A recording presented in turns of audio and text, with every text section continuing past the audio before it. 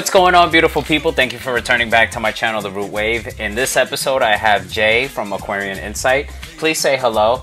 Let us know where we can find you. And then if you could just tell us a little bit of what you do, please. Okay, I'm Jay, and Aquarian Insight. I always say I'm from Aquarian Insight. It should be I am Aquarian Insight, but I say from. That's true. So my channel is called Aquarian Insight. You can find me on Instagram, Facebook, all over the place. And I'm a tarot reader. So you'd say what I do is tarot. But what I have, I think, is my own spirituality, my own messages. What I say is you can only share what you have experienced. So I share my own path and what I've learned and my own journey with other people, and what people get out of it, they get out of it. But that is the spirituality and the messages behind the messages that I bring from the tarot. I guess that's the filter, you could say, that I am for the messages that come through. Right. And I thank you very much for being on my channel. This is very humbling for me because you're one of the people that I consider like a guide in my life. It's Bless weird. You, hon. It's weird because I remember where I was when I discovered you. I was I was on vacation.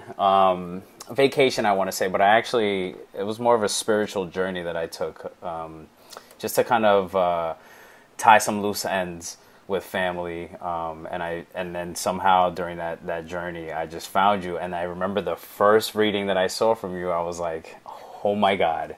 This woman has just changed everything, because I was just getting into that aspect of astrology, the tarot reading, just a little bit of everything, right? Whatever spirituality, whatever my journey was, that's where I was at the moment. And I just felt like I wasn't understanding too much of what was happening with the other people that I was listening to or just paying attention to or learning from, right? Because I was trying to take it with a grain of salt, but it's so weird how, as much as you want to take it with a grain of salt, you still take that stuff very seriously, because once you start hearing things that match, now you start becoming a little obsessive about it. And you're like, you know, what's my next message, right? Am I connected this week? How come that didn't resonate with me? Maybe that will resonate with me. Oh my God. And then some people get like really paranoid about it. And then it turns into like a hot mess. And I felt like, honestly, when I discovered you, I wasn't going through that, but I was almost like, I could see where this can go wrong. And then I found you and I was like, oh my God, you see, this is what I've been talking about. Where I felt like I wanted someone to discuss and openly say, hey,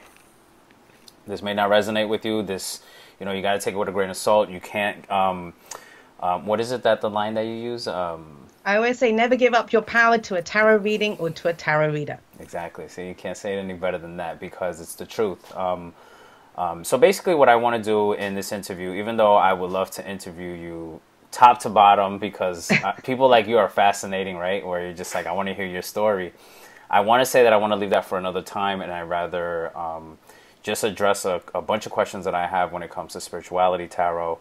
And then also we decided to ask your audience as well for some questions, which they submitted, and I have some here that we're also going to go over. They're so amazing. I was so amazed at the response. Yeah, amazing, amazing, amazing. I really appreciate it to the people watching that submitted their questions and participated. I really appreciate that. It makes this a lot better, because the point of this video for me is to kind of just clarify and give better advice on how to receive all this energy and guidance that we are getting, because we're in a time of people giving us all this energy and guidance, and then a lot of us going, what do we do with it? And then there's a lot of ego, there's a lot of manipulation, there's a lot of commercializing that's happening with spirituality that, honestly, for me, I'm like, we're going to go down a slippery slope if we don't kind of address it now. And that's kind of been like my thing, and then running into you, and then it's all coming back together right now, full circle, which is amazing, because now we get the opportunity to speak about this and maybe have this video be like a guide to all of this that we're about to discuss. So, and I really appreciate, Jay.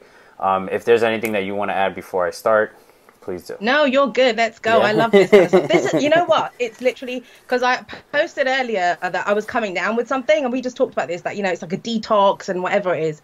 And you know, a lot of people are like, take care of yourself, don't do it. And I have these conversations all the time. This is my life. So this is not like I have to put on my tarot hat or anything. This is life. So let's do it. Let's get into some of this stuff. Let's do it. Let me see what I have here. Let's start with how you came upon doing tarot. Okay, I actually took up the tarot to disprove it. I come from an atheistic background, and I was very much, I'm a scientist, I don't believe in any of this kind of stuff. And I got newsletters from I think I was a member of the British Society of Psychical Research, and they did all these kind of studies in the newsletters. And I thought, oh, it'd be fun if I could do it. Let me try it out, because I was always of the belief, even when I was an atheist, I studied religion. So how can you say you don't believe something if you don't know what you don't believe? Exactly. So I was very big on that. So I thought, let's check out this tarot thing. And so I'd experiment on people, and then you started seeing messages and the reactions from people. I thought, oh my God, this is actually helping people. And so I had like a kind of, I don't know, I always say I was always a reluctant tarot card reader, because I come from a corporate background. I come from this kind of, I'm a scientist, because my family's very religious, and I think I wanted to, you rebel against what you're grown up with. And I'm not doing any of this. I'm a liberal thinker. I'm a scientific thinker. I think you just get pulled into it. You can't avoid it when it's your path. And I kept coming back to it. I always say tarot is like a Rorschach test for the soul. That's why another one of my sayings is, the message isn't the message. Your reaction to the message is the message. And it helps you to explore who you are. And it helped me a lot in my life when I was going through difficult times. Yeah. I mean, it sounds like you went through the same thing that I did. Also, I come from corporate America, business person. I mean, very materialistic as well. Like, just all this other stuff, right, that's going on. And then you realize one day that I'm very curious about life. And then I just started researching things, right? I used to be an altar boy, too, for a couple of years. So I definitely understand that. But then what happened is a lot of my foundation is based on just logic, honesty, truth, integrity, right? That's big for me. And that led me, which I think a lot of the questions that we received was like, how do we start this journey, right? Or how do we know that we're supposed to go on this journey? But I just feel like a big part of my journey was just searching the truth, or whatever the truth for me was. And I don't care about what the truth for anyone else was. I just wanted life to seem comfortable and pieced together, and balanced, I guess. It's the best way to put it. And that kind of led me to just astrology, the tarot, numerology.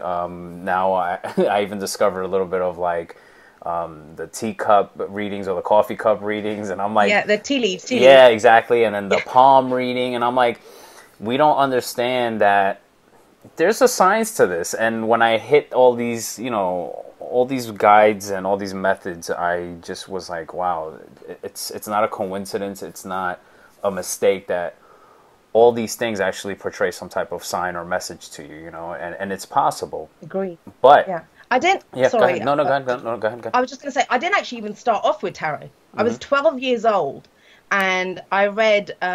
I used to go into the adult side of the library, and I'm old, so back in the day, I used to go to the library, and I had a library card, and my mum was big on us reading, and I picked up a Linda Goodman astrology book, and I was 12, and that's how I started off. And I thought, oh my God, wow, this. And I was kind of comparing, is this what this person's like? Is this what this person's like? It was always to understand people. Right. That's how it started off. And I've studied palmistry, runes. I didn't do tea leaves. Actually, I did try it once, and it was just too messy and stuff, so I didn't do it. But there were so many things, and tarot for me was where I kind of landed, because it allowed me to explore, like, from my own perspective. Like you said, your own truth comes out from the cards. Right. Whereas I didn't want it to be kind of dictated to me. But astrology, I think, was my first love when it came to this stuff. Yeah. So now another thing that I have written down here is, now that we've discussed all those methods of actually getting guidance and signs, I feel like there's a big dependency on people saying, hey, I need a tarot reading, or I need to find out what this person, or what this person that I believe in, or this reader, this guide, I need to hear what the tarot is saying to me. But one thing that I feel like that's fair to say, it's a fair statement, but one thing that I want to bring up is that I feel, and this is nothing, I can't tell you, hey, I read this somewhere or whatever, but I just feel in my mind, my heart, my intuition, everywhere, that we can literally get a sign from anywhere, a message from anywhere. I mean, there's times that I've been, I think I even called a couple of my videos and some of my interviews where, we'll be saying something prolific, and then the car honks outside, and you're just like, thanks for that, and it's almost the same thing with, I feel like people that do the tea leaves, I've seen people do like, I don't know if they're stones or rocks, and then they read that. Runes, runes, right, yes. And then I'm like, how does that happen, right? So I logically, if I'm going to use the mind that, led me to this, I'm going to say that if I literally took 10 pieces, 10 items of anything, and I labeled them and then just threw them on the ground and said, when they fall, this is what this will mean. There's a good chance that maybe I can come out with some message if I'm finely tuned and my vibrations are high, right? It's not necessary to say that spirituality has to be through tarot or any of that stuff. It can be through whatever it is that you make it, because a lot of what this journey is, and I think this is the main reason of my video, is this is a solo journey. Like, life to me seems like it's strictly a solo journey that we need to embrace, we need to accept, we need to learn from, we need to continually work on, right? And then even though this is a solo journey, we still got to find the balance and the duality of being all interconnected. So it's like this big infinity sign of just energy and emotions and all this great stuff that's happening. And we just got to find a balance for it. And that's a big part. So now that we spoke about a little bit about the tarot, I want to talk about what's missing when it comes to these readings. What misconceptions are being thrown out there. And I don't want to attack anyone that's out there. I just kind of want to put it in perspective for the people who are watching. But if you wouldn't mind giving me your opinion on what's missing when it comes to these tarot readings. All right. So I always say this. I don't think there's any such thing as a bad tarot reader. And that's for the very same reason that you said, because it's up to the person what they get from it, right? The message that they get, the person, the viewer, the client, what they get from the reader. So I never attack anyone. I'm all good. All tarot readers, they're all serving someone. Someone's getting something from their message. But you brought up an interesting point. You said about spirituality. Not all readers out there have a spiritual belief. That's the first thing. These are people that they are reading cards, but there's no like instructions that come with the box. Nor does that certify you. Absolutely. But right. I mean, you can get certification for tarot. There's people that offer it, but what does that mean? Right. Exactly. So, I mean, for example, when I give a message, so I'm going to pick up a card, I'm going to say, this is this. It's coming from my own spiritual belief. Like, there's certain questions I think there's readers out there, they can't answer this. If you said to them, okay, do we have free will, or is our future written? Basic question. Because how can you interpret the future card? Are you telling the people this is absolutely going to happen? And there are some readers that say, yes, it will. But then what's free will? So you get into all these kind of rabbit holes that you go down. And that's one of the crucial things. And that's why I say know your reader, because some readers, they won't match. That's not to say you won't get a message from them, because I watch plenty of readers that they don't have the same spiritual beliefs that I have. But I think that's a very necessary thing. There are instructions that come with this. And that a lot of that is what your own belief system is and the belief system of the person that you're going to. Right. Do you agree with that? No, I agree with that. I feel like there's a lot of, I feel like when I watch these things, it's very black and white. And I have to say that life is not black and white. Absolutely. Rather, it's, the color is duality. It's like, there's good and bad happening at all times. There's a lot of stuff happening. And I feel like when these readers tell us, like, you know, make us believe like, hey, it's going to happen. I know it's coming from a good place, but, you know, you also have to understand that these people are human. They're reading it on their perception. So if somebody who's great at reading tarot hasn't had a lot of life experiences, that's going to come out in their reading, I feel like. And it's also going to come out in the way they express it or explain it to you. And then that may be limited, or it may be too broad in general that leaves people a little bit more confused. Now, not that I'm saying that that's wrong, because I still feel like they're doing their job, they're helping, right? I feel like the universe has put them in that place to actually speak up and say something. But I think it's our responsibility to understand that we always, with everything that happens in life, have to find some type of balance. So when that message is coming through, we got to say, all right, what is mine, what isn't?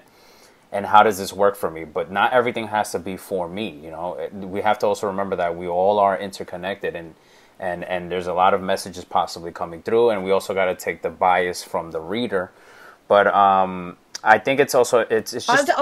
Sorry. No, go ahead. I was just talking. No, please finish. No. Yeah, go ahead.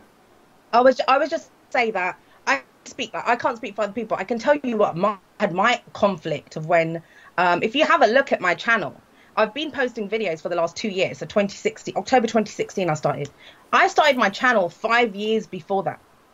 It took me 5 years to get it clear in my head that what am I doing? Now, some people might argue that. And I had to come to that. What responsibility do I have? I have some responsibility, but the responsibility is to myself. What do I feel right in putting out there? Because I know some people argue and say, I don't have a responsibility. That's up to the person. And that's true to a certain extent. Like you coming to anything, it is kind of like you have your own spirituality. That's why we say it may not resonate, you know. And I say, do not give up your power no matter what. You know, no matter what I say to you, you don't give up your power.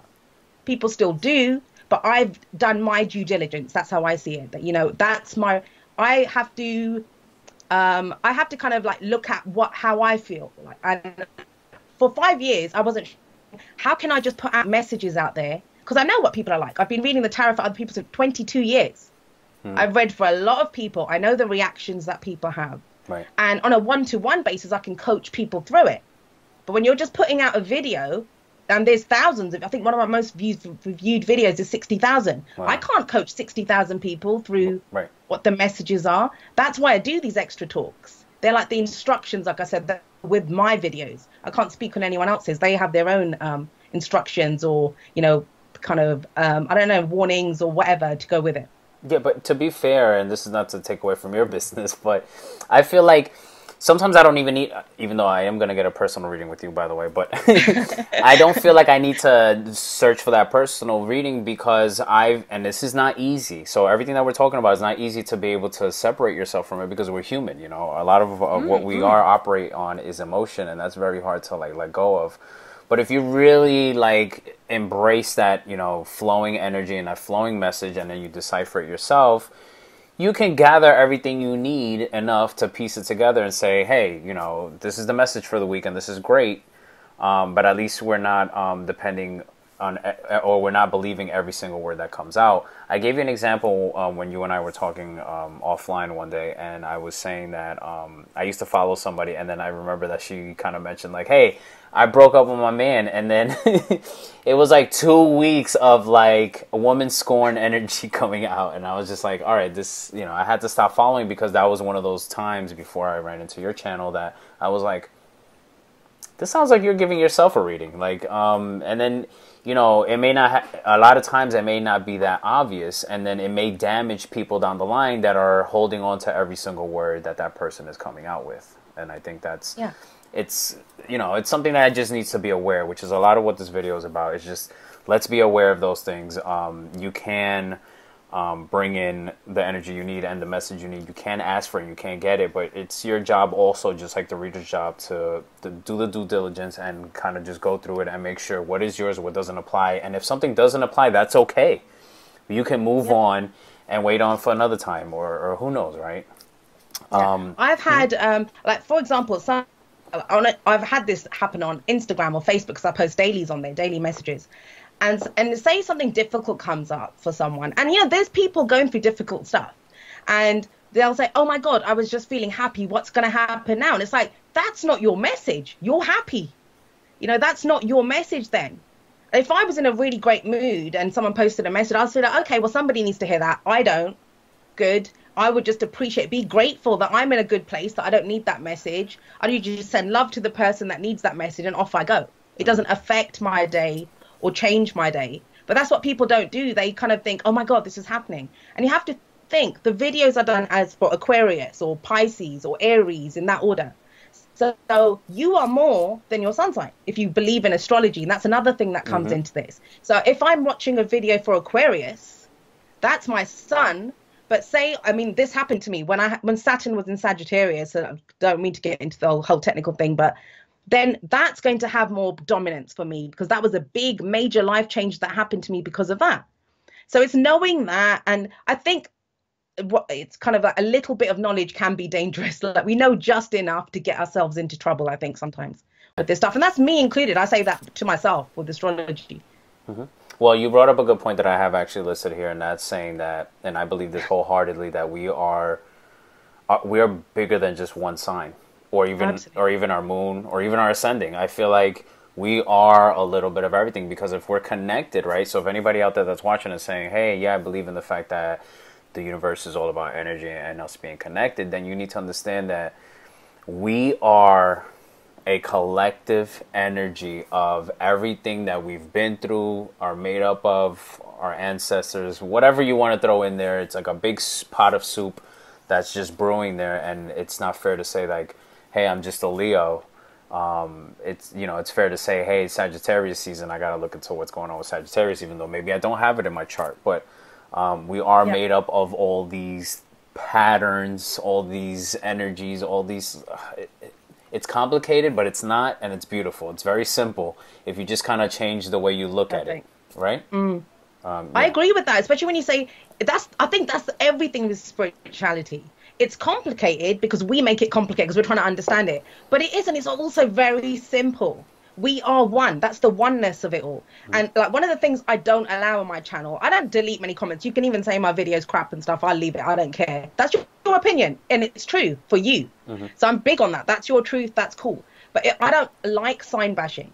So say, for example, you have people that are bashing like Libra. They'll be like, Libra's this, Libra's that. And it's like, well, you have a 7th house in your chart. 7th house is ruled by Libra. So you're bashing yourself. And I often think, it makes me laugh. Because I think, say if I was knocking Leo, it's like, look at where Leo is in my chart. I bet you I've got issues going on there because I'm knocking Leos, or, you know, that's what I mean. It is simple. We're just your everything.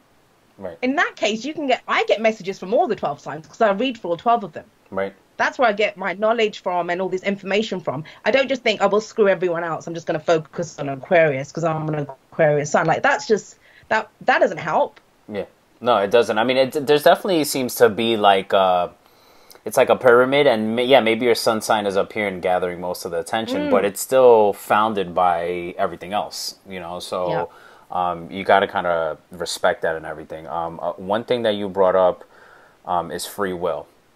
And I think that's another thing to bring up because I've been mulling this over, right?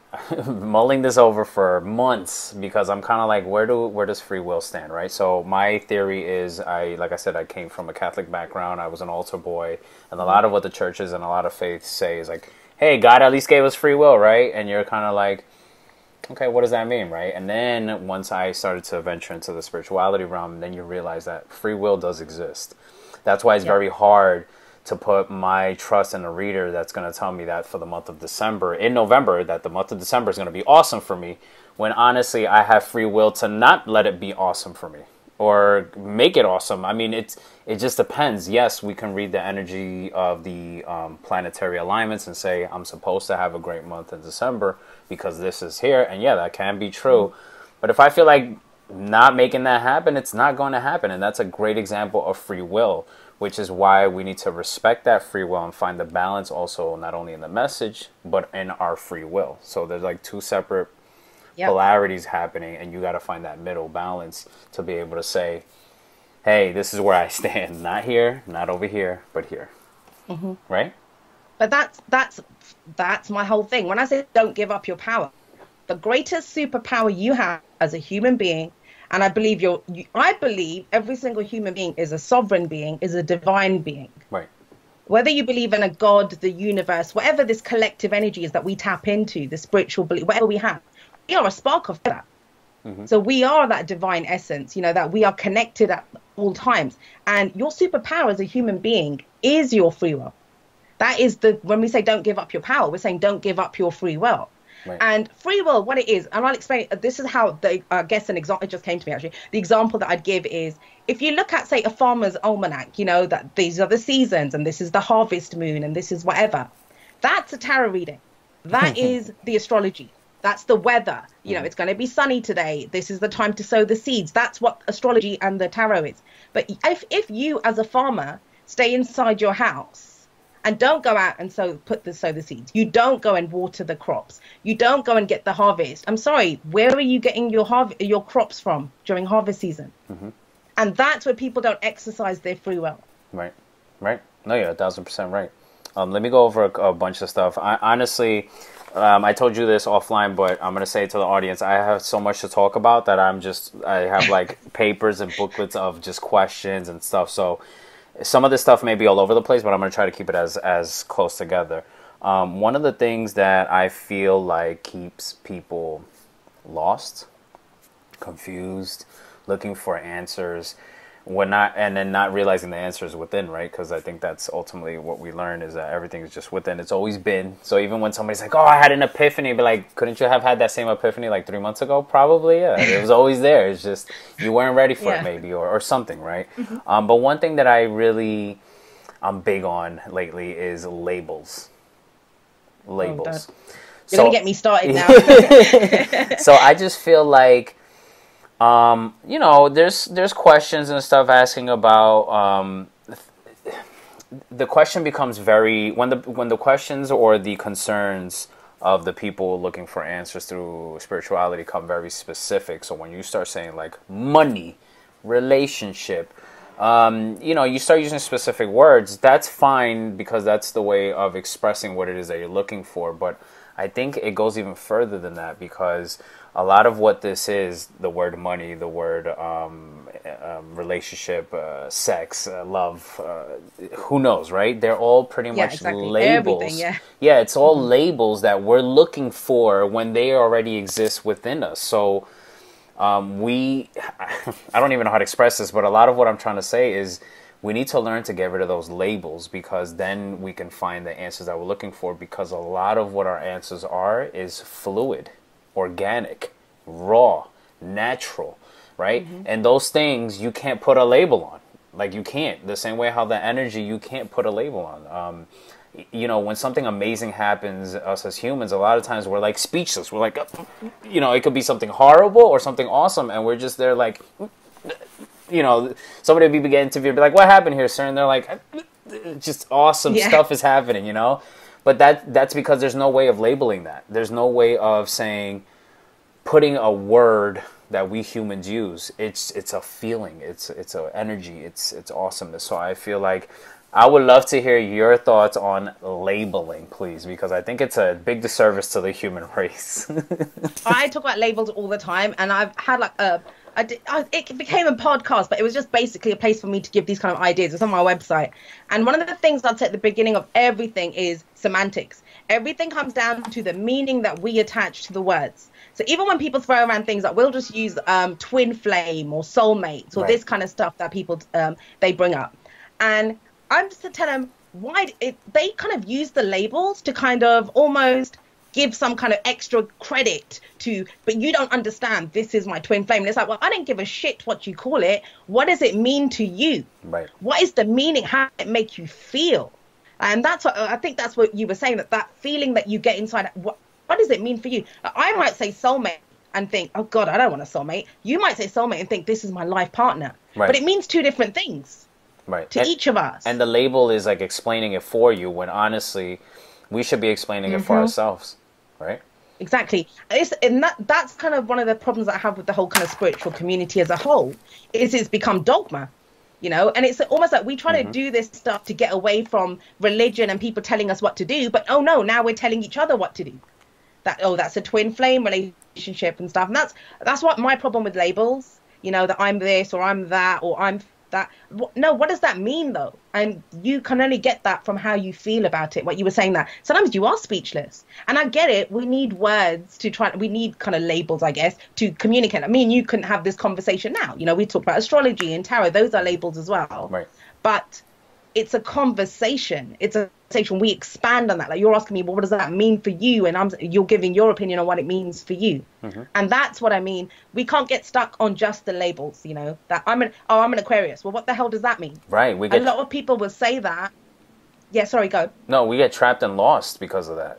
You know, they tell you. Absolutely. You have to find success. And you're like, what does that word mean? You know what I mean? Like, you got to find love. What does that mean? You got to get money. What does that mean? Because, you know, I've come from a corporate world where I'm making good money, and now I'm not, and I'm happy. I'm happier than I've ever been in my life.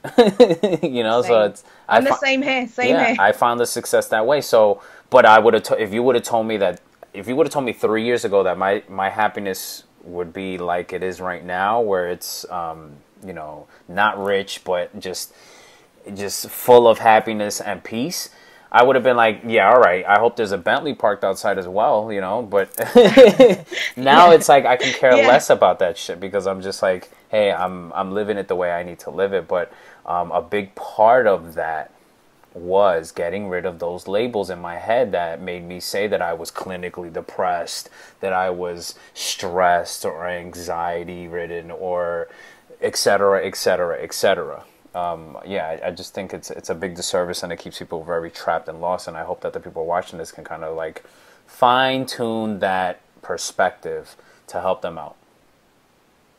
I mean, I think we talked about this last time when we had that chat as well, that I was saying it's words like fear. Like if I said to you, oh, I was feeling afraid today. Now people are going to think, oh my God, they'll say, don't be afraid. What are you afraid of? But fear, it serves us. Think about our ancestors.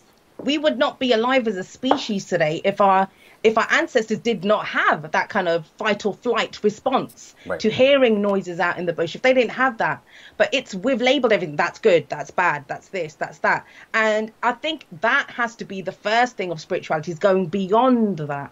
And that's where you get your personal meaning from it. No one likes to be afraid, but you know, if you're walking down the street at night and you feel afraid and you listen to your fear and cross, you might stop you from getting mugged. Like, do you know what I mean? Very true. But if you're like, fear is bad, I'm not going to be afraid, then, you know, it's facing your fear and understanding it. And that's with any kind of label, I guess, that we put on it. No, yeah, I agree. I'm going to stop talking about the points that I want to talk about real quick, and I want to go to some questions that your audience actually asked. So okay, I'll ask some of them, and then we'll go back to the other stuff, because I think a lot of it is just more intertwined here. But let's start with the first one. So somebody asked if, in regards to the sun, moon, and rising signs, right? So they're saying, how do you discuss the best way to digest all three and develop a total picture? I like this question, and I'm asking right now because it goes with the labels. Yes. So like I said, there's no wrong way of looking at this, because one, I can look at it and say, oh, here goes another label. Or I can say, let me find out what serves me and what's going to be best, because honestly, you can get a message from any reading, even if it's not your sign, right? Absolutely. I do every day. Yeah. Like, you know, and that's another thing. Like I only do what I do, and people don't believe me on this. I do it because it's fun. It's fun for me. Yeah. I pull the dailies every day, and I think it shows that most people know that I get excited about what I'm doing because it's fun for me. I get to come and play with the cards every day, and I learn so much. People think I've sat and read books or done this. Right. I've gotten the messages by giving people their messages. I learn. You know, some of it sticks in me as well. It's like, oh yeah. And so when you're looking at your sun, moon, and we say sun, moon, rising. But I had this conversation actually, oh God, a while back on one of my, because a girl brought this up and she said, well, what do you mean sun, moon, rising? She goes, well, if they're all the signs, like what you said, wouldn't I get messages from all of them? I said, yeah, but can you imagine if every reader said, watch all 12 of my videos? It's just, they're going to be like, yeah, right. Every 30-minute video. Yeah. They're just like, oh, right, yeah, I've got 6 hours to sit and watch, you know, your stuff, and you're just trying to get views. But that's what it is. And people will say to me, is my rising going to resonate more than my sun? Only you can answer that. Right. You can only answer that yourself. Right. Like, I might watch my moon and I think, this is not resonating at all. But, you know, I won't know that. And I might not connect to my moon. I'll be honest, I don't watch my moon videos. I'll watch my sun and my rising. But very rarely, unless I come to it, you know, will I get that. But I do all of them anyway. And I get messages from all of them, even though I don't have placements in some of them. Yeah. But yeah, it's your own response. Sorry, go on. Now, I'm curious to know right now why you watch the rising more than the moon. Is there a reason? I'll be honest with you. When I first started doing this, I would just watch sun. And it was time thing. You know, I was working a lot and doing whatever. And then a lot of what happened to me, I kind of drifted away. And then I came back in 2015 when Saturn hit Sagittarius. That's my rising, Sagittarius. And so I was like, okay, well, a lot of the Aquarius stuff stopped resonating. You know, the stuff that I was watching or interested in. And I was like, all right, this is not resonating with me.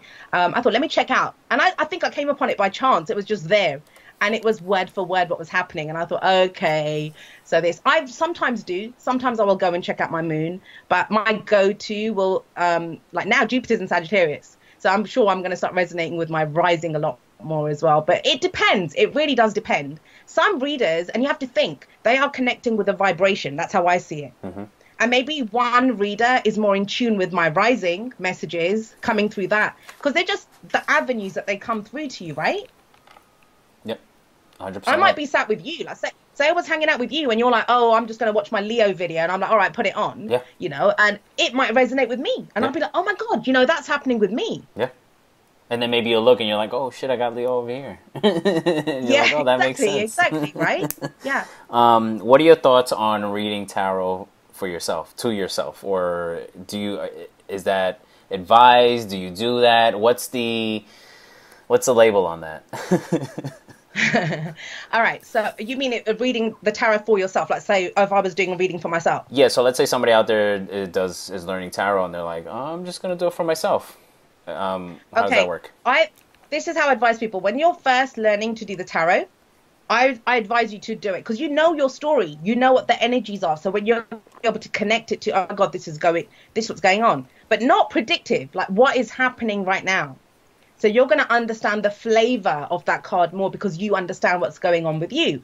Then you experiment with your friends and family, but you let them know, I'm just kind of like trying to, because you know what's going on with them. I used to, with my housemates, I used to practice with my housemates because I knew what was going on in their lives. So that's how I learned. But it gets to a point, and I get readings, I've got readers that I go to and that's because sometimes we get too close to our own story. And that's the problem sometimes, because we will start trying to make the pieces fit to what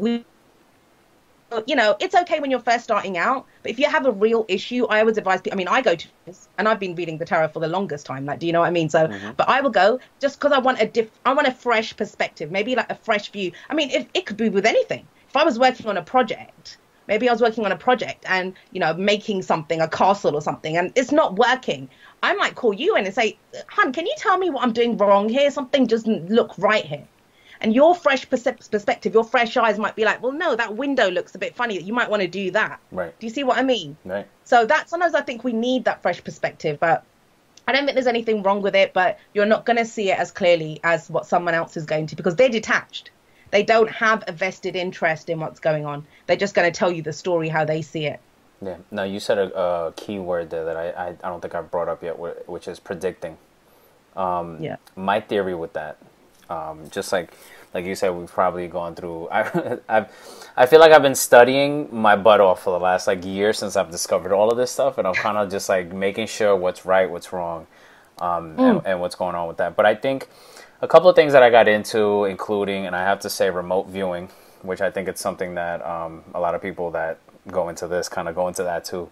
But a lot of what I learned from there and other things, including astrology and tarot, is that I feel like because of free will, there's no way to predict anything. Can we go back and maybe figure things out that happened? Yeah, I think so, because there seems to be timestamps in the universe that happen, but I feel like there's no way to say, yeah, that'll happen in the future, because we're just using a cookie cutter layout. We don't really, the filling is all different.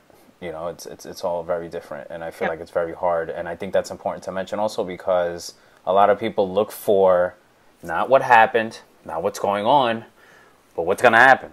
Because whatever's happening right now, hopefully it'll go away, because this is going to happen later. And you realize that if you're not fixing what's happening here and what has happened before, then none of this is going to make sense over here in the future, right?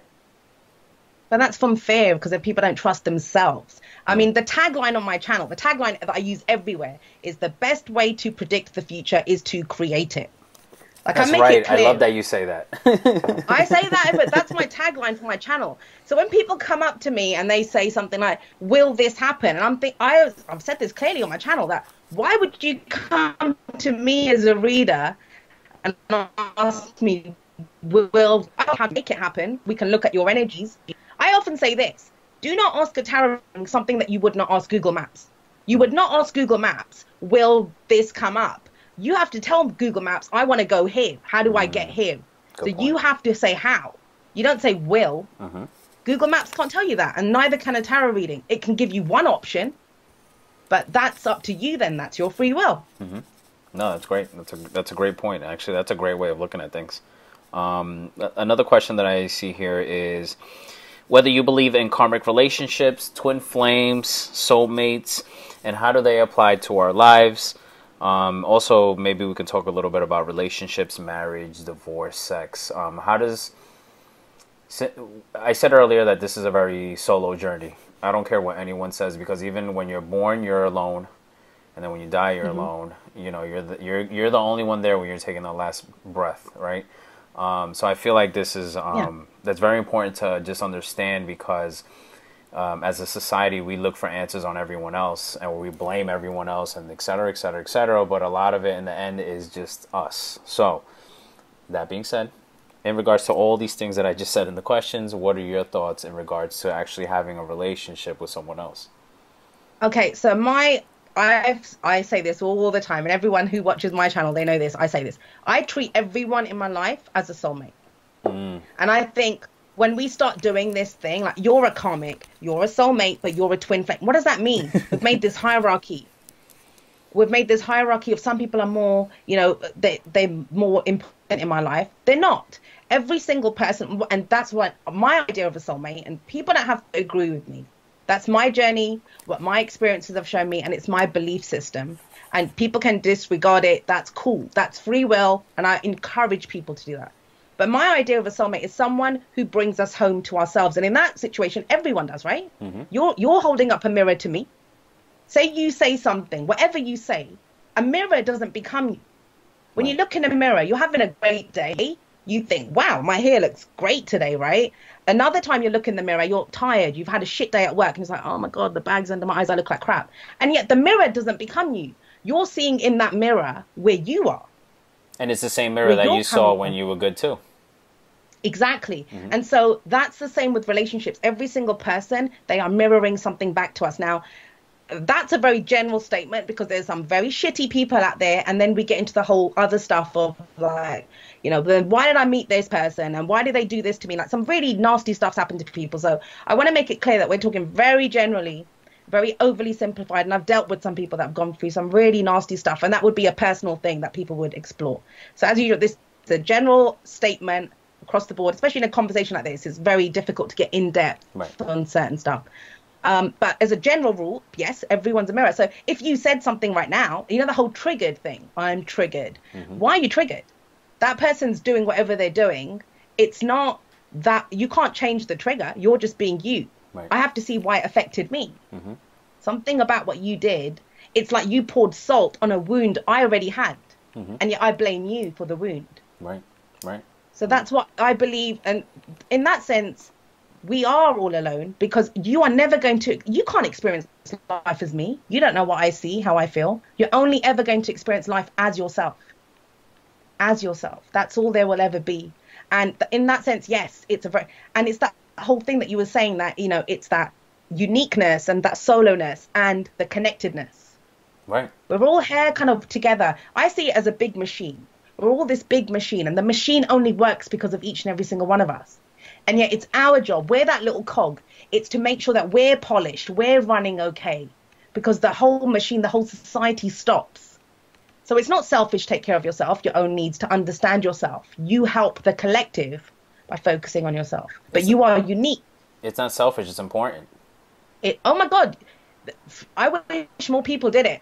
You wouldn't look to someone else. A lot of people, another example I give, so in terms of relationships, I'm happy myself, I'm very happy. I make sure I take care of my own needs. So when I'm lonely, I'll go hang out with a friend. When I'm bored, I'm going to go watch. I take care of all this stuff. I have a job that I love to do. So I incorporate love.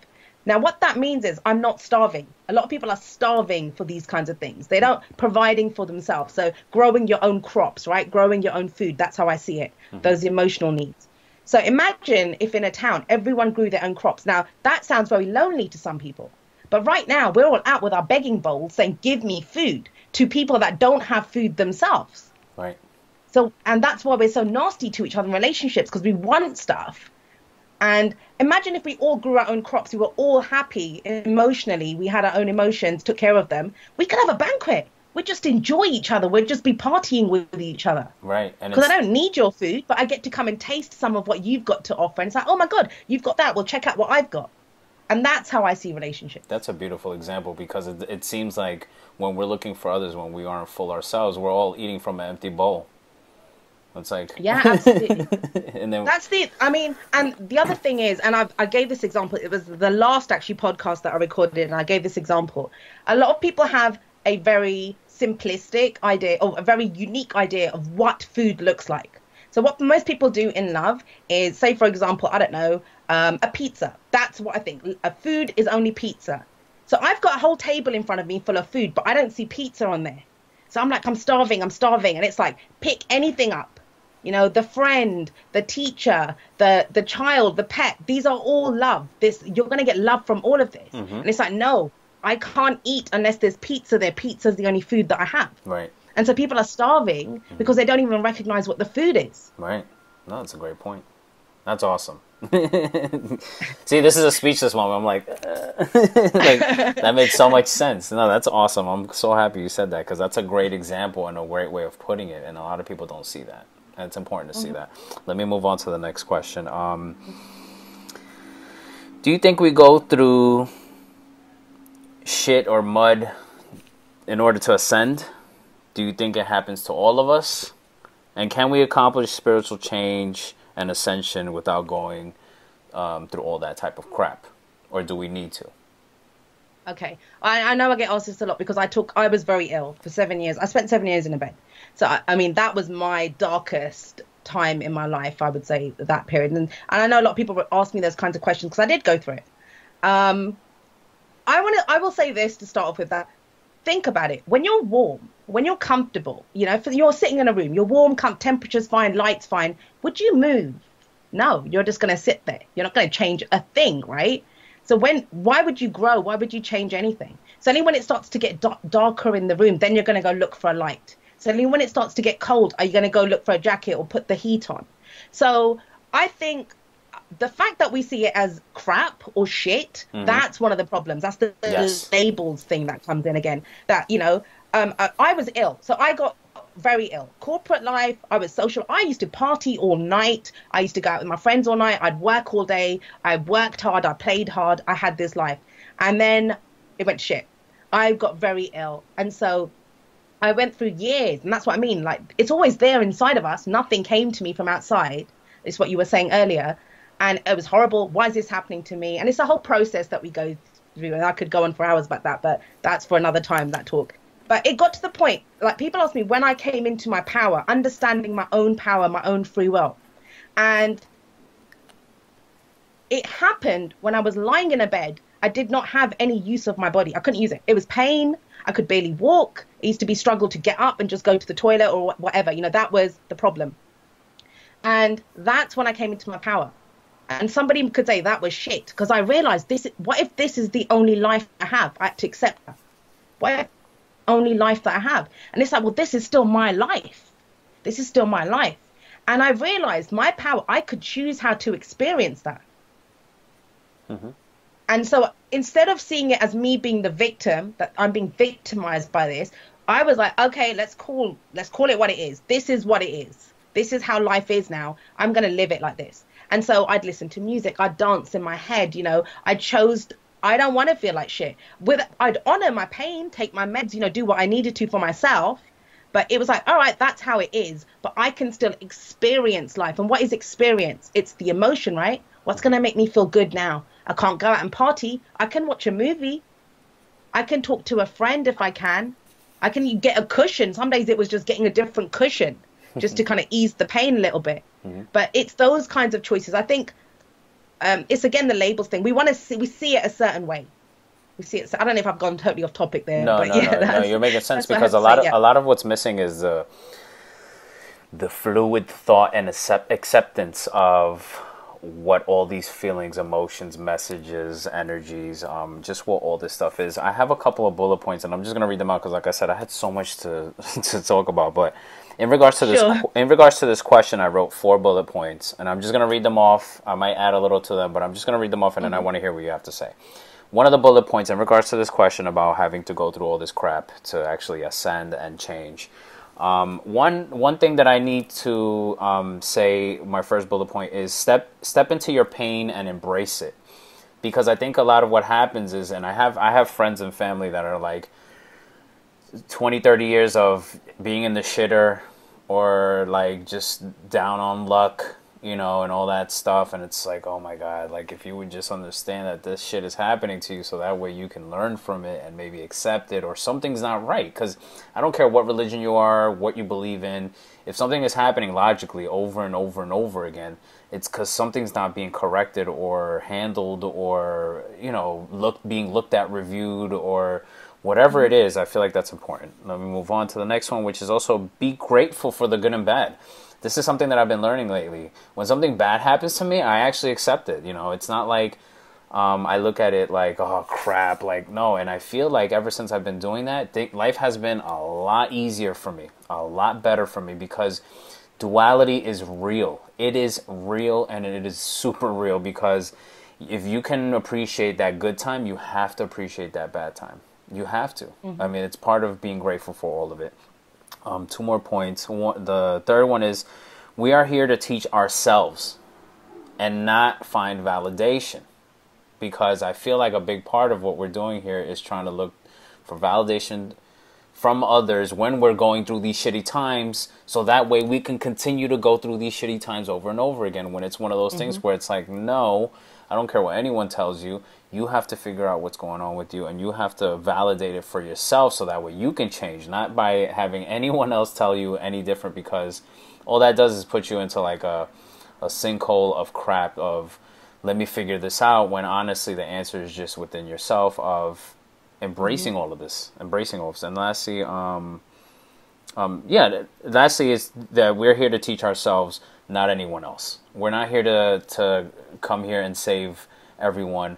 I think we're here, like you said, you haven't read, you're not like a scholar of this stuff in the terms of like you went to Harvard, but you know, you're a student of life, and then now that has brought you to the point where now you're teaching about life, and I think that's very important. And it goes with a lot of what this question was about, going through shit. I feel like if you accept the crap that's happening, you put work towards it, the universe will reward you by not giving it to you over and over again. Yeah. Your thoughts? I'm gonna want you to go through the first three again, but let me answer that last one first. One of the things I learned, and this is how, you know, going through the crap, and I don't want to call it that, because at the time when I was ill, so if anyone's watching this and they're ill, I get it. You know, if you feel complete shit, I get it. I was like that. If like future me, now me, had gone back and said, hey, this is going to be the greatest gift I would have knocked me out and said, fuck you. You don't know what I'm going through. You don't know the pain. Yeah, exactly. Who the hell are you to tell me? You know, and that's one thing. No one can tell you. You go through your pain the way you need to go through it. Wherever you are, I would say, wherever you are is exactly where you need to be. Right. If you're feeling pain, you're feeling crap, you're feeling all of that. And one of the things I learned, I was so ill. I tried everything, because it's that whole push-pull thing, right? That I reject this. This is not what I want. I'm rejecting this. I'm going to hold on to the old me, the healthy me. That's the one I want. I'm pushing this away. And I felt so alone. I tried everything, and I was in my darkest place. And I started hearing other people's stories that were going through illness. And so I've always brought that. A lot of what I do, I've brought from my time talking to people with chronic illnesses, that community, which is sharing a story. That's all I do. I share my story. It may resonate with yours, it may not, you know, and even in the not resonating with my story, hopefully you'll find out something about your story. But this is, even if I was a Harvard scholar, who's to say that I'm any kind of expert on your life? I'm not. Right. Even if I'm you an are, expert on what. Exactly. You are the expert on you. You are the expert on you, you know, and we can get, and it's all input, right? Something you say, it's going to give me, oh my God, I never thought about that for me. Like, but you're telling me about yourself. Right. You're not dictating. That's your truth. That's another thing that I tell people. Understand that somebody else's truth doesn't have to be your truth, but everything helps you to discover your own truth, because you have a reaction to it. Your reaction is key. The reaction is always the message. Is it a disservice? Yeah, I'm sorry. Is it a disservice? I feel like it's been a disservice. Something that's like a theory of mine. It's a disservice to think that you're the only one going through that. Also, right? Yes, I mean, and I did that when I was. It sounds so obvious now, right? But when I was, and I'd been ill I had 3 years of testing and all this kind of stuff, medical stuff, and then they gave me the diagnosis, and you're not going to get better, and you're probably going to get. And I was like, screw this, I'm going to go, because that was me, right? Soldier on, I'm going to go find a way to do this, and I tried all these things, and I remember I left the country. Fine, I'm going to go try all these treatments. I went to India, stayed there for 4 months, tried all these different treatments. I came back in a wheelchair and I owned a walking stick. So all I did was make myself even more ill. So I was destroyed at that point. And it was only then that it occurred to me that there must be other people that are going through this. And there are other people going through it. And just because, say, I was feeling like crap and you had the same illness as me and you were happy. And at first it was, and some people do that. They're like, how can you be happy? They take it like they're judged, right? But I've been through that, and I felt like, how can they be happy? Like I was cursing myself that how can I not be happy this person is? But you might have just sat with it longer, because after a few years, I was okay with it. I could talk about it, but at first it was painful. We're all at different stages of our truth as well. Even when we're having the same experience, we're not the same people. Right, and we can't see. One of the questions I was here was saying, can we go through spiritual change without going through all the crap, right? Quote unquote, the label crap, right?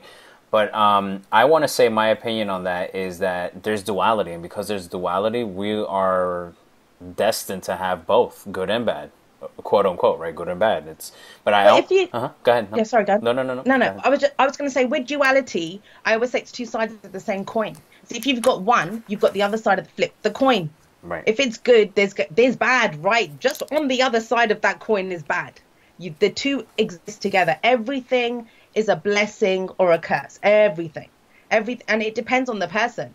And if you I always say, think of everything as fire. Like energy, a situation, it's fire, right? What's the blessing of fire? You can cook with it. You can stay warm with it. What's the curse of fire? It's going to burn the house down, or you could set fire to someone with it. And yet fire isn't good or bad. Right. It's exactly how we use it. Great example. Another thing that I want to bring up that I wrote here was that pain creates energy, which creates momentum. Your thoughts on that? Okay, so I view pain. So a lot of people, I'll just say this to you. When people say to me, I don't get overly excited about things, even though I'm always like very high energy, and I don't get really down about things either. I'm usually in the middle of the road. And why is that? Because I've got this thing that I don't push anything away. So even if it's pain, my thing is not, most people do this. Oh my God, it hurts. Mine is, all right, why is this hurting me? That's what I will do. I will sit with it. But then if something feels great, I do the same thing. I think, okay, well, why does this feel great for me? It's about, we are not what we feel. That's what I think you have a feeling about how you feel. It's a double dialogue going on. So when you say, when pain happens, yes, it creates momentum, because it's like when you put your hand in fire, you've got to go, oh my God, I don't want to burn my hand, like you pull it out. But it's the push pull. And I think we can have a drastic reaction to it, but it's about understanding it, slowing it down a little bit, But yeah, any emotion, even like feeling great, we pull it. Think about that. You pull it closer, right? If you're cold, you're going to pull that warmth to you. But it's about, why do you need it? That's the question. And why do you need it? Why do you want to get away from the pain? Why do you want to pull that closer? And people say, isn't that obvious? Isn't it obvious? No one wants to feel pain. Okay, but why is it painful? Right. Why is it painful? And it's there for a reason. Why did it burn in the first place? Yes, exactly. Everything happens for a reason. Yeah, no, and everything you're saying, it has to do with just balance. It's finding a balance. Another thing that you said that you do, which is you embrace that pain and the good and the bad, but that's also living in the moment. Yes. Right? Which is also important, because a lot of people, great stuff happens and they're like, woo, I hope this lasts forever. But then when pain comes around, they're like, I don't want to look at it. I don't want to deal with it. I don't want to. And it's like, you got to have both. You got to do both in order to actually encounter change and inspiration. But like, it's like happiness. Everyone wants to be happy all the time. And that's not our fault. That's culture. The whole school of positive thinking. We've been taught, be happy, be happy, be happy. And mostly it's so they can sell us shit that's going to make us happy. Like, that's where it kind of comes from. But why do you want to be happy all the time? Why do you want to be happy all the time? That's like wanting to live on chocolate all the time. Like, chocolate's great, but you'd get sick of it. Happiness, think about it. If something great happens to you, it's because you're usually middle of the line, right? You're kind of cruising along and it's like, wow, this is amazing. Now, if that would become, if everything that makes you happy now, if you got everything, and it's happened to me, trust me, I've gotten everything that I wanted, that becomes your new normal. That's the way we are. Then we want, happy is not enough then. Then I want ecstasy. I want more than that. So how far are you going to keep going? You might as well just embrace whatever you're feeling now. Enjoy whatever's coming in for what it is. No, I agree. I agree. Let me move on to a couple questions, but I still got a whole bunch. Sorry, hon. No. I'm honored. I could be here all night. Someone asked a couple questions. A lot of them I just kind of molded them to kind of include the questions that I already had, which might have been similar. But is this a Renaissance era? Do you feel there's a change being projected through art during this time? Okay, well, that's interesting that someone says that, because there's a few astrologers that I follow, and one of them is the Leo King, and he's talked about this. He's talked about the planets, that the last time this happened, the kind of planetary transits with everything that's going on in Capricorn, and I won't bore people that are not into the astrology, but that it happened during the Renaissance. Right. That the last time there was a surge for this, around this. For me personally, I think the value of the human, a lot of astrologers have been talking about this, and it personally resonates with me, is, and it's to do with Uranus or Uranus. Some people get offended when I say the Uranus because of the anus in that. But yeah, it's the ruler of Aquarius, and that's the rebel energy. You know, let's do things different. Let's kind of shake things up. It's in Taurus, and Taurus is the human being. And so I think the value of humans is changing. And think about it. When we create music, art, whatever, that is unique to you. You and me we could both be in front of a landscape, watercolors in front of us. We're going to come out with something different, right? You and me. We're going to express it differently. You're going to come out with your style. I'm going to come out with mine. And I think I do believe there's a bigger value on what you can offer as a human being. Like your opinions. Actually, I've seen it happening with writing. I used to be write online, like a freelance writer.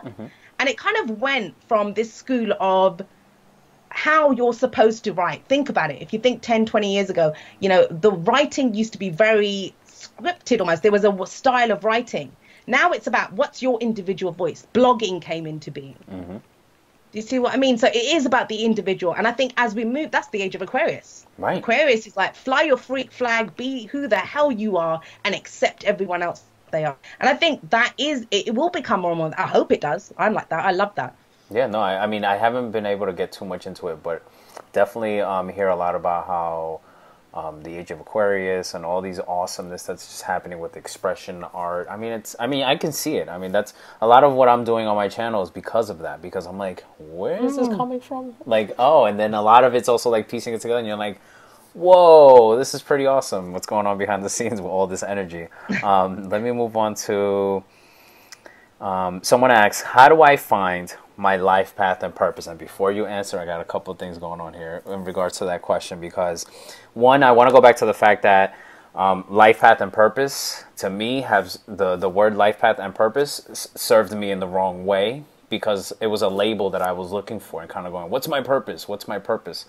I did a video on tarot, which I'll probably have the link below, a couple of months ago.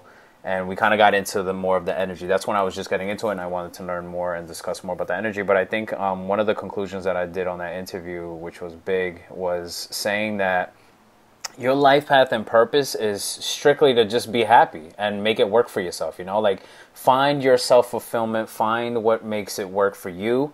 If you haven't found that life path or purpose, it's because you might be living it for someone else. You might be actually too stuck in that label. You might be looking, and it's not that. It's literally as simple as, today I'm going to make sure that I'm taken care of in these ways, right? So not only because I took a shower, I'm eating, but also, is my mind right? Is my heart right? Is my gut right?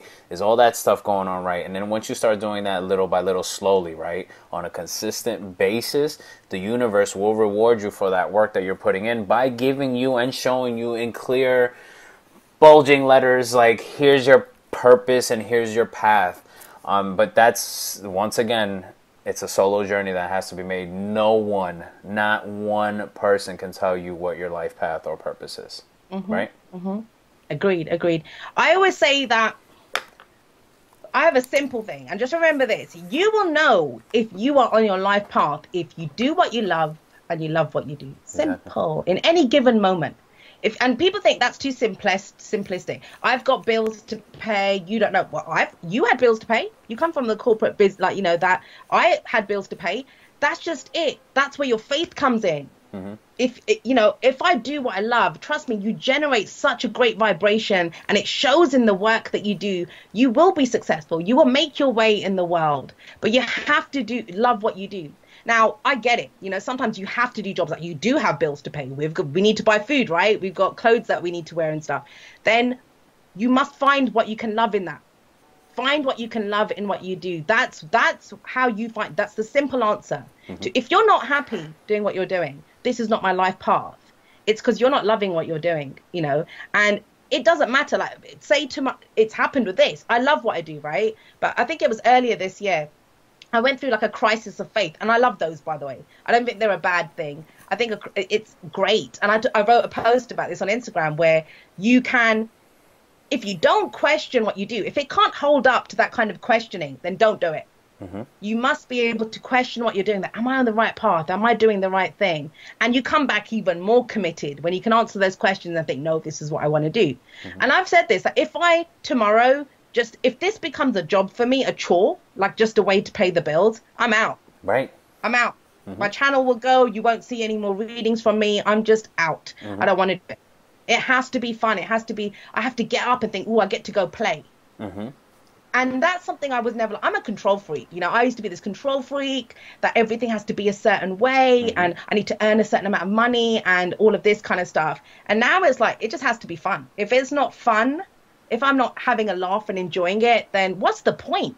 Who's seen tomorrow, right? You have to be happy in the now. Yeah. No, I agree. And that's kind of how it happened for me. I literally spent a lot of time trying to figure out my purposes, and then I just simplified my life. I literally started taking things that were like mundane and doing wrong for me, and just, even if it wasn't, my job, I couldn't quit right away, but I made it in a way that it worked for me until I quit, and then I started doing everything that I wanted to do.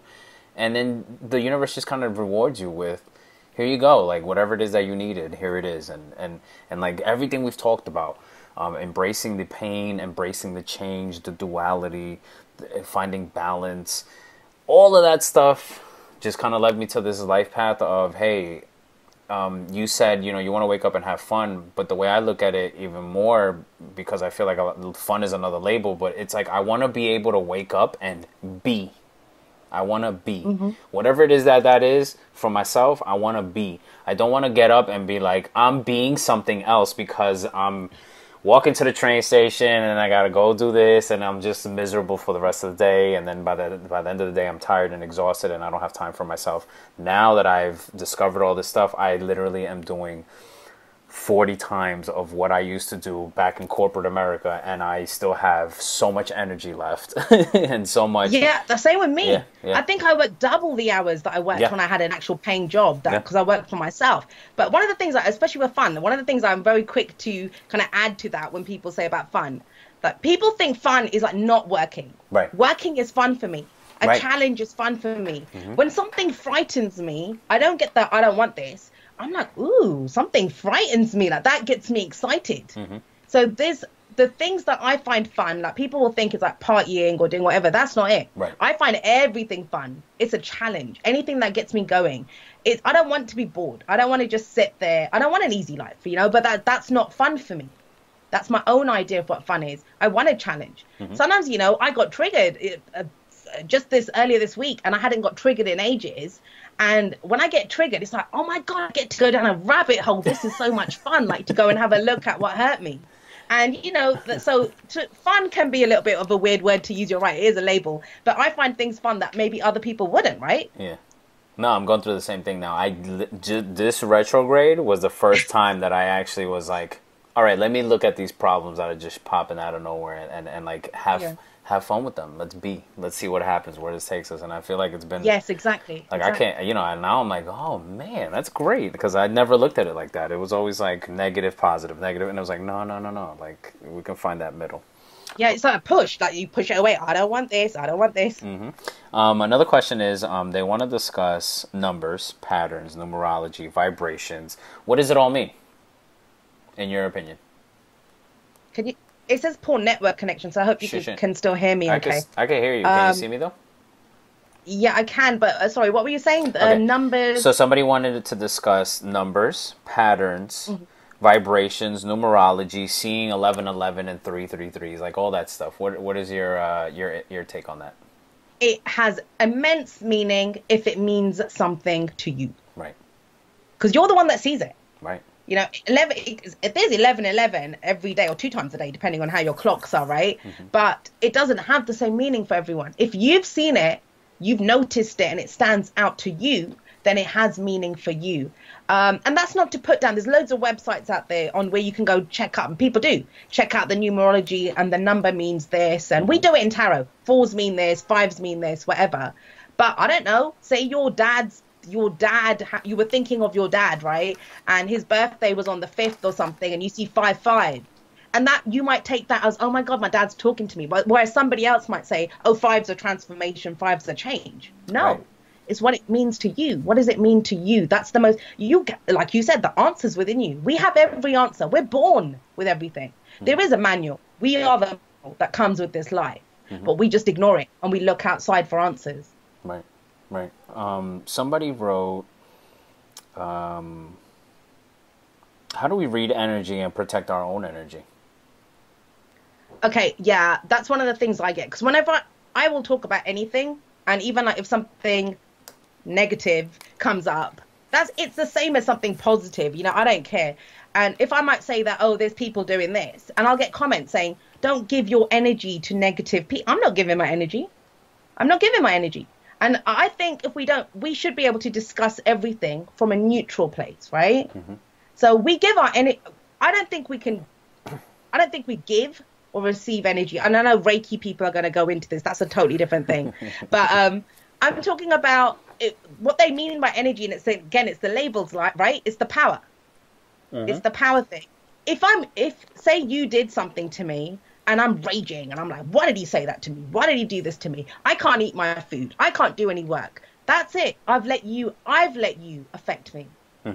I've let you affect me. That is not to say you can't piss me off. If you piss me off, there's a reason. But then it's for me to go look at that and think, okay, he said this. Why has it annoyed me? It's how you use it. Right. But people are very big on like energy vampires. And every time I use I use oracle decks, vampire oracle decks.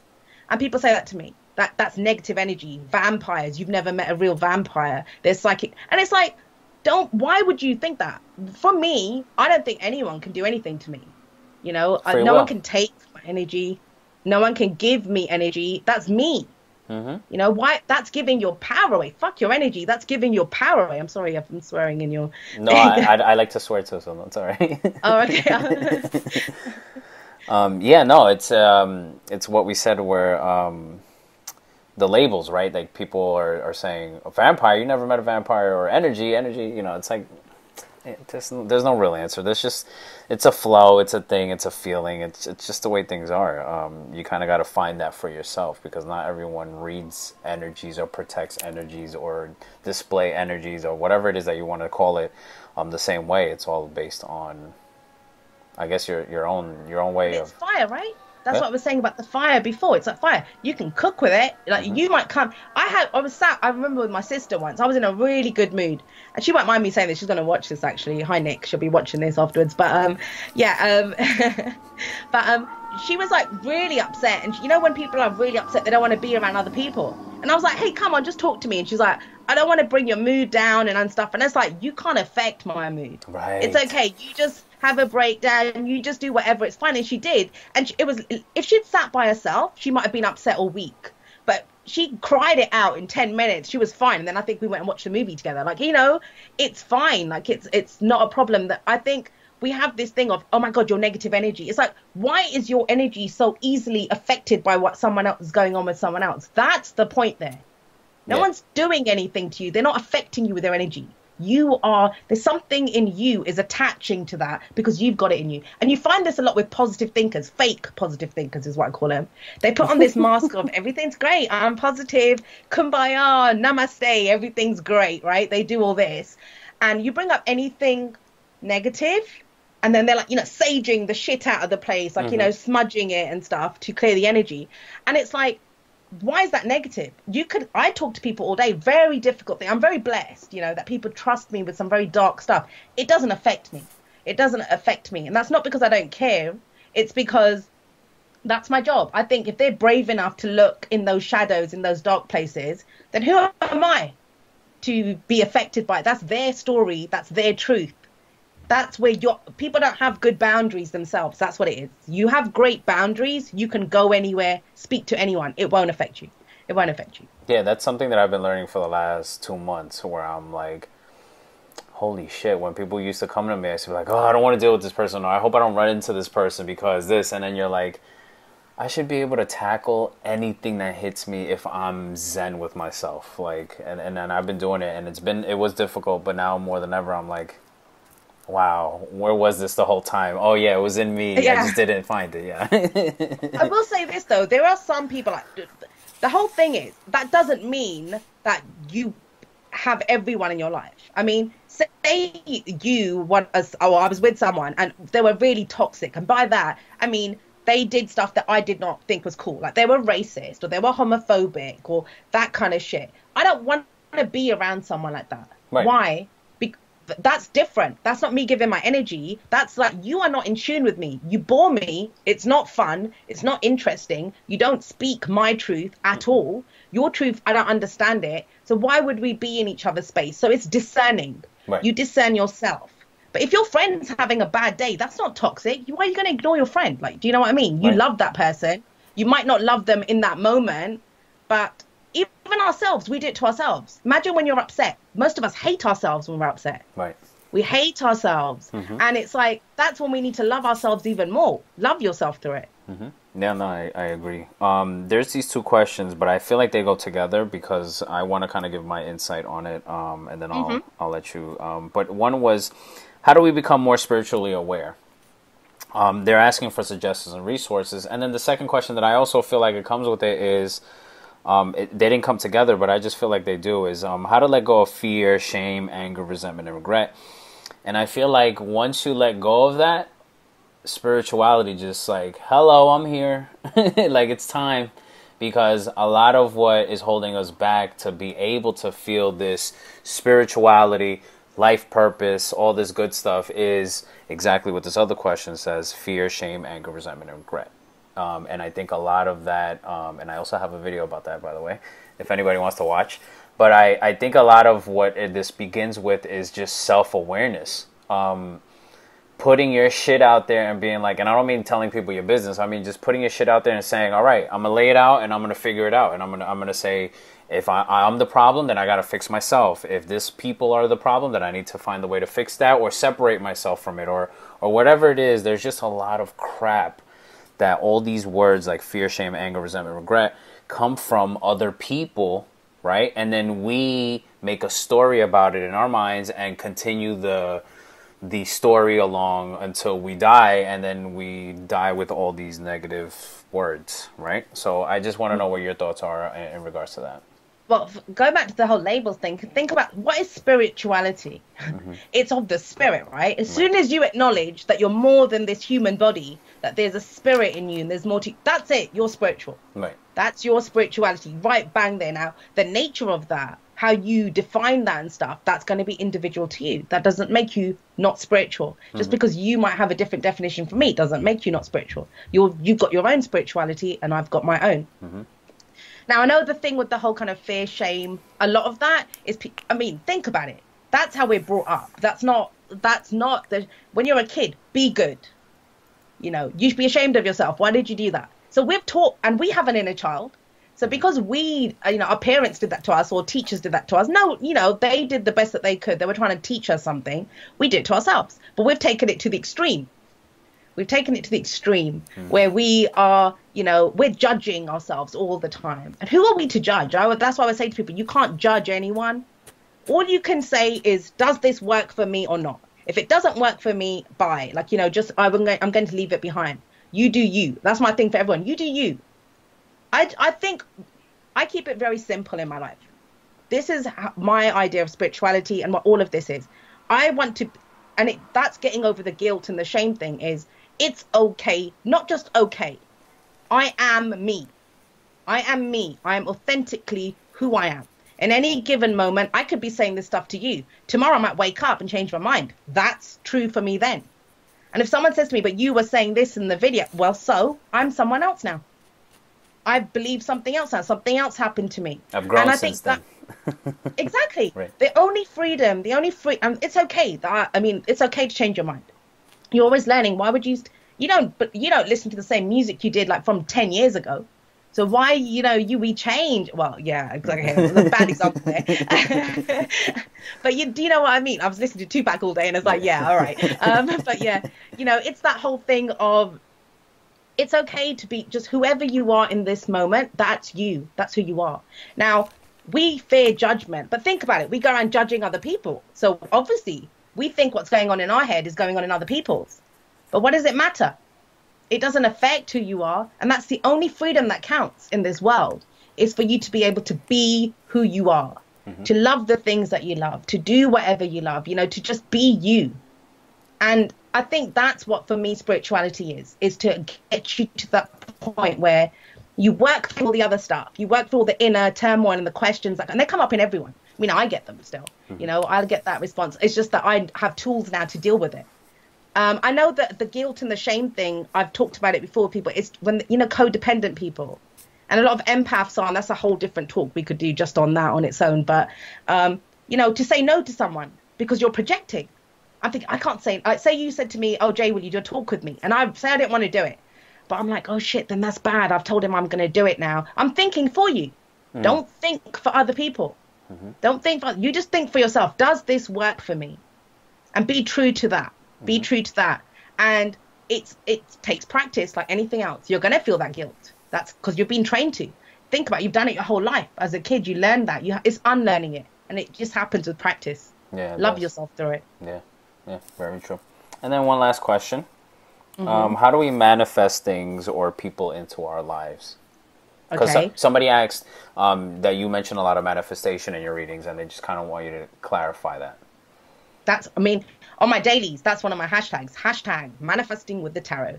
And at the very base, to do it just for tarot readings, my very basic information, when I did it on one of my videos, actually, I did timeless love readings. And I said, when you watch it, if you like the story, give it a hell yeah. And, raise your vibration to that. And just put yourself in that story. This can happen to me. If you don't like it, you give it a hell no. This is not for me. But how we manifest, the very basics on this, and I have a lot of information on my website on this. I've done hours of talks.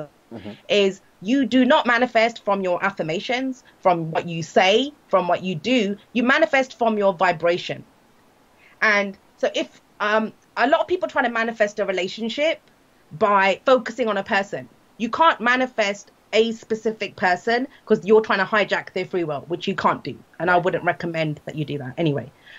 So when you want anything, you want it because it's going to make you feel your Bentley. It's because it's going to make you feel a certain way, right? That's why you wanted the Bentley and stuff, because it's going to make you feel a certain way. So most people say for a relationship, if I want a relationship, it might be because I'm lonely. And I get this a lot from people. How do I manifest a relationship? All right, so what do you want?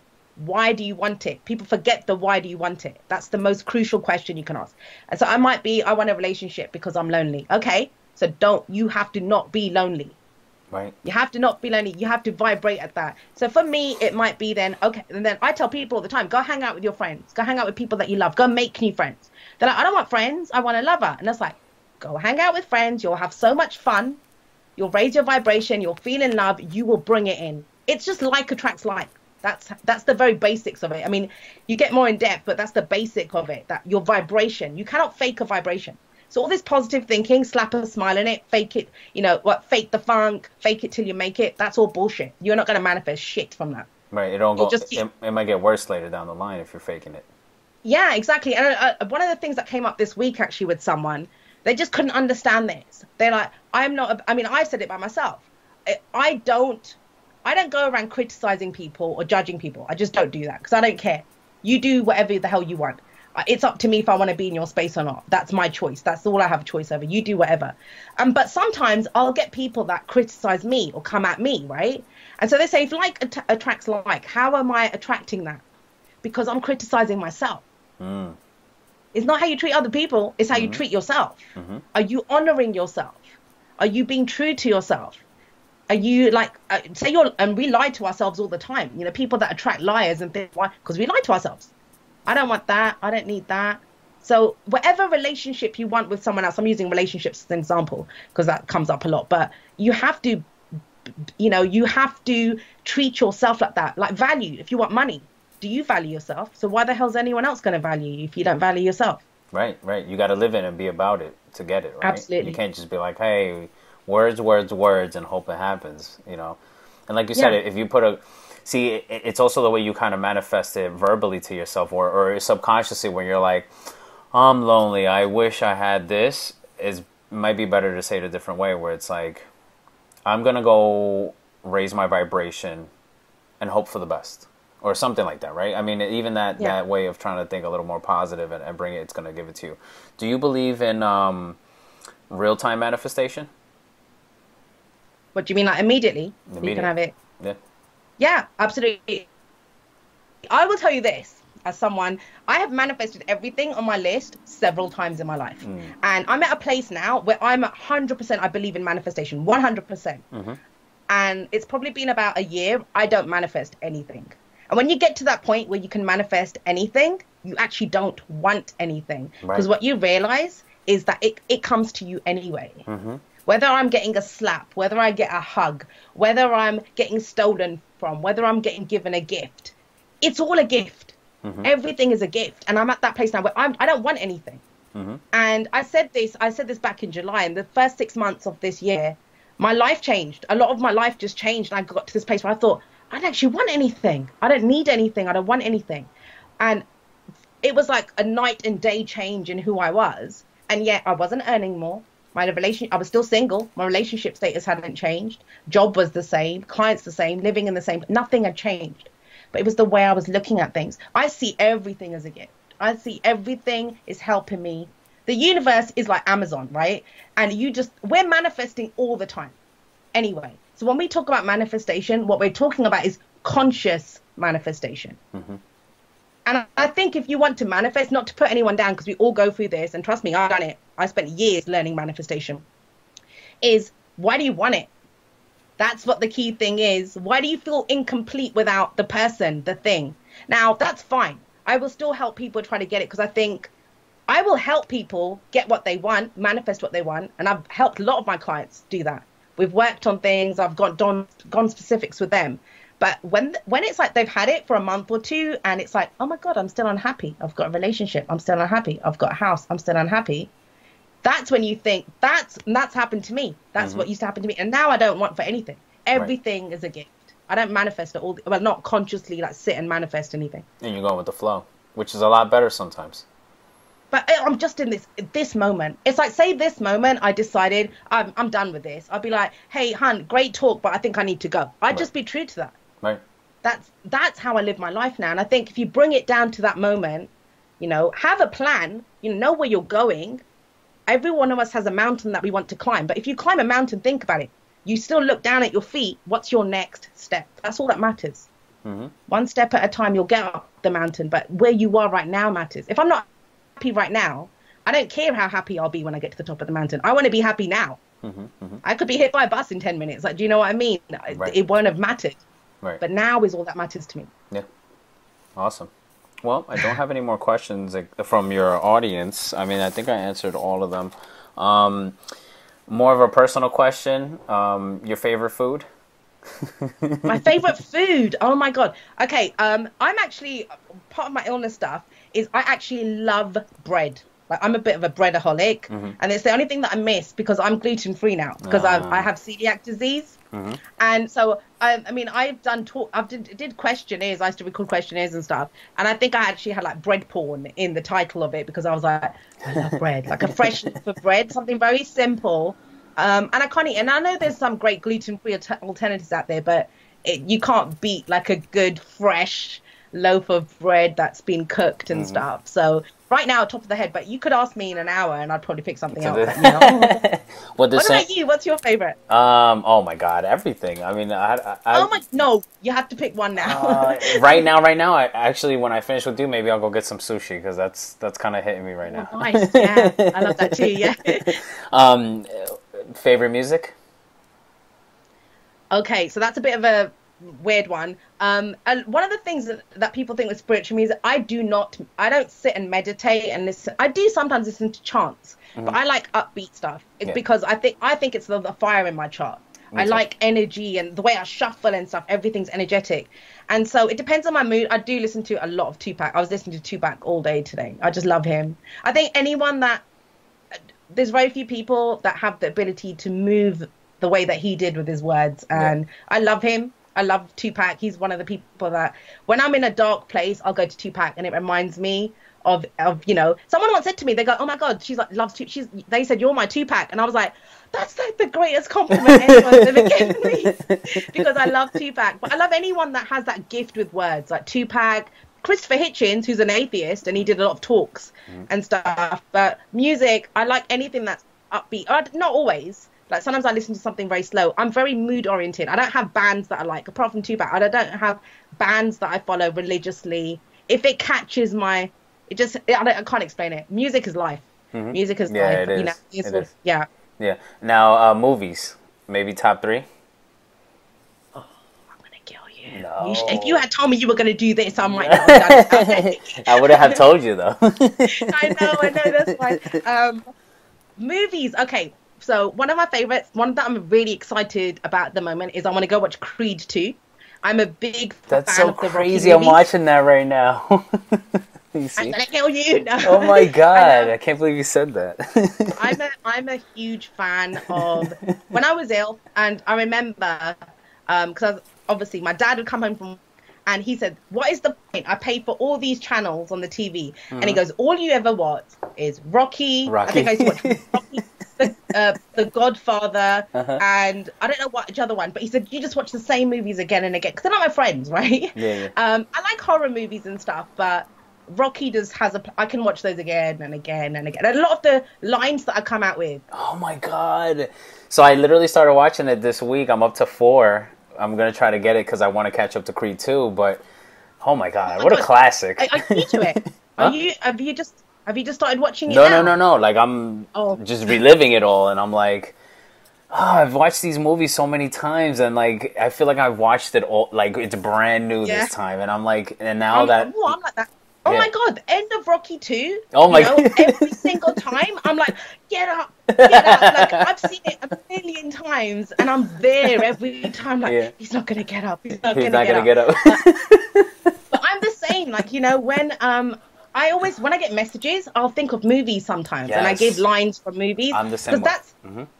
that's how when I in tarot readings I do it and because that's how I understand the energy from the movie. Yeah. And I remember I think water signs got because they were giving up. I got water sign message and I gave him that whole line from Mickey Rocky 5. Get up, you son of a bitch, because Mickey loved you. Like I gave him that. Is this it? One more round. I didn't hear no bell, and I do that sometimes from Rocky. I love Rocky. Yeah, Should such a have got great me one. started. I'm gonna have to go watch it now. No, yeah. As soon as I'm done, I might go get some sushi and then watch four.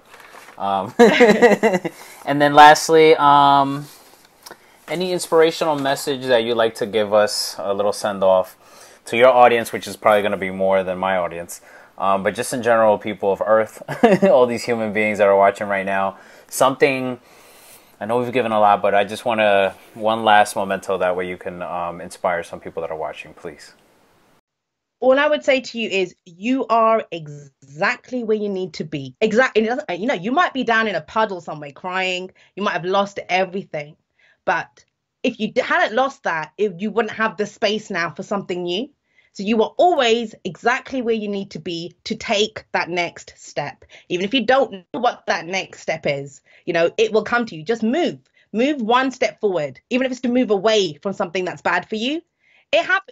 Everything comes our way, everything gets given to us. So always understand that I'm exactly where I need to be. What's my next step? And love yourself. love yourself like a motherfucker. Like, you know, no matter what's happening, when you fucked up, sorry, I'm swearing right at the end. When you've messed up, when you think I've ruined that, I lost my job, I did whatever, that's when you need to love yourself the most. Like you would for your kid.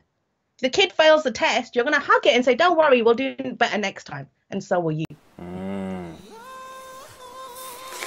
All I can say is I've been humbled. This is awesome. Thank you so much. No, this is awesome. Thank I mean, who would have thought? I mean, I remember I discovered you, I think, in August, and here we are in December talking. So definitely everything that we've discussed is true. I want to say that I've been living it. I'm sure you've lived it even more. You just do what you got to do, and then it'll get there. But you can't. Thank you so much for this opportunity to talk about this stuff. That I live for these kinds of conversations. Me too. So I love this. I've enjoyed it. It's hard to find people to actually like sit down and talk about it. But yeah, I appreciate it so much. If you wouldn't mind just telling us exactly where we can find you in case people watching may want to get a reading, or your YouTube and your Instagram, all that good stuff, please. So aquarianinsight.com is the website. You can book readings on there. That's the website. But Aquarian Insight, if you search for it, I'm sure you'll link it, right? Yeah. To that's my channel, and Instagram is Aquarian Insight as well. Okay. And I guess that's it. To the audience, I really appreciate you guys watching. Please let us know, comments below, if there's anything that we missed. Maybe we can address it after we post it. Maybe we can also meet up, maybe, I don't know, in 6 months from now and do this again. Maybe gather some more questions, more in-depth questions, even deeper. Who knows where we'll be in 6 months. But Jay, I really appreciate your time, your wisdom, everything you've done for me personally. It's amazing. I love it. We're in a hell of a time. It's just getting better. And for all of you that may think otherwise, I really suggest you looking into a lot of what lights that fire in you, and then you'll see that we're in this crazy time of just awesomeness. A lot of bad, but also a lot of good, and I think the good is going to win in the end, because we have a lot of things that are happening, such as these discussions, that are just going to bring out the best in people, and I think we're going there. Thank you, Jay. I appreciate it. Thank you. I'll see you around. Thank you so much. All right. Yep. No, to my people, you. yes, thank you so much for watching. I'll catch you around. Peace.